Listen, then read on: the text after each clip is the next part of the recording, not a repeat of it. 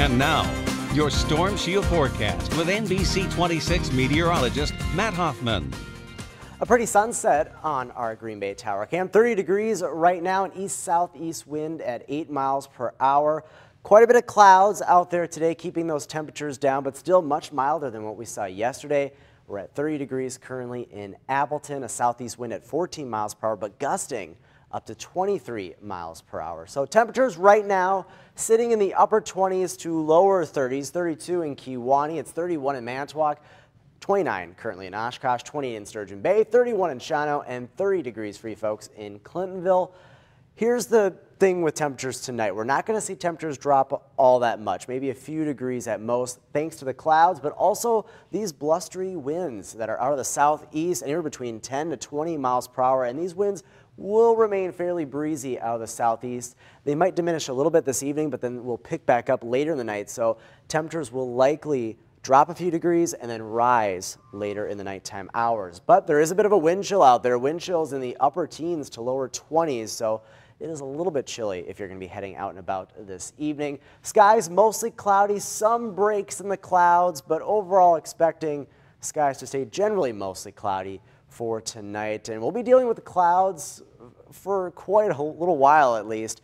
Through tomorrow and even Monday, skies will be fairly gray. We have a warm front that's lifting towards the area. This will eventually stall out as a stationary front tomorrow, and that'll touch off a lot of the cloud cover for tomorrow. Also, could see some areas of fog develop and maybe some areas of drizzle as well. South of this front, look how warm it is. 60s. It was 70 earlier in Pierre, South Dakota. We're not going to get that warm, but we do have some 50s in the forecast by Monday. Tomorrow, a milder day. Highs will be in the 40s.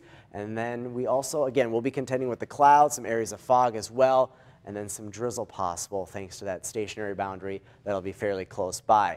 Overall, the warming trend continues. 40s tomorrow, 50s on Monday, but then temperatures do start to trend cooler. Not going to be as cold as what we dealt with yesterday, and then temperatures do look to go back up by the end of the coming work week. Here's that temperature trend up to 57 on Monday, cooling down closer to average for Wednesday, but then temperatures shoot back up to 50 by Friday. Here's a look at Skycast as we go through the overnight. Generally mostly cloudy skies. Will stay mostly cloudy for tomorrow, generally cloudy, and also we will be contending with maybe a little bit of drizzle, some areas of fog. As that snow melts, it's going to put more moisture into the atmosphere, so that's going to mean for cloudy skies and also areas of drizzle, some shower activity as we head on into Monday. Temperatures warming later tonight. Tomorrow we'll get into the 40s, some 30s along the lake shore, and then as we head into Monday, even warmer with readings getting into the 50s, maybe some spots getting close to 60 degrees. Tonight down to 28, mostly cloudy and breezy. Tomorrow,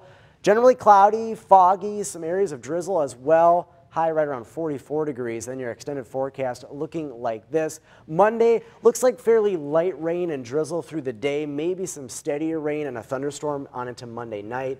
And then beyond that, temperatures cooling down into the middle of the week. Thunderstorms. It's crazy to be talking about thunderstorms right now. Could see a few. Mostly it's just going to be just plain rain. Okay. Well, yeah. I like the warm temperatures. Yeah, it'll be nice. 50s. It'll feel great. Awesome. Thanks, Matt. Well, still